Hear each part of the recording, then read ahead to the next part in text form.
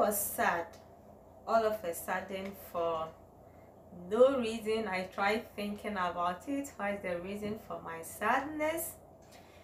And then I started making some videos. I made a lot of them. Then after that, I started roaming on the internet, and I came across this hadith that I would say it is a sign that Allah brought before my eyes, that all of a sudden my sadness just went away, and I just focused on the hadith, trying to understand what Allah is telling us, or what the Prophet, peace be upon him, is trying to tell us in this hadith. It is narrated by Anas bin Malik that the Prophet, peace be upon him, said, "Whoever makes the hereafter his goal, Allah makes his heart rich and organize his affairs, and the world comes to him whether he wants it or not."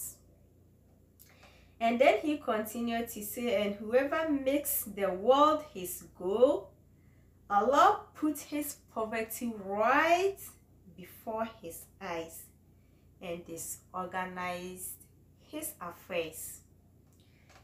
And the world does not come to him except what has been decreed for him." I mean, this is so deep, and I kept on thinking about it. And for one thing, guys, if we will bear witness, it's kind of human nature in general. We are never satisfied with anything. Man is never satisfied. The moment you want A, you are thinking about B. The moment you get B, you are thinking about C. So the poverty right before his eyes here, I got to understand it in this sense, that if you are chasing the dunya, you will never be satisfied, because the moment you get what you are looking for something else. So you always feel like you are empty. You always feel like you have nothing, since what you are looking for, you haven't got it yet. You feel like I have nothing.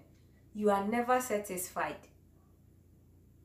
And on the other hand, if the hereafter is your goal, definitely you don't care about anything in this dunya. But what does Allah do? He makes you so satisfied with even the little that you have. You are so content with, even if you have nothing, you feel like you have everything, because that is not where the concentration is.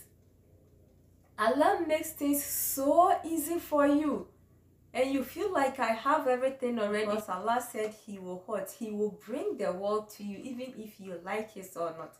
And we've witnessed this. Those who are so religious, who don't care about anything, they are satisfied with their life. They are living their life. So what I got to understand is, if you want to enjoy both worlds, this dunya and the hereafter, make the hereafter your goal. Try to satisfy Allah, and He will make everything easy for you, as this hadith is saying, in this dunya. But if we keep on chasing this dunya, we are never going to be satisfied, and before we realize, the hour is here already, guys. May Allah give us understanding, and may Allah give us the strength to worship Him as we are supposed to. Assalamu alaikum.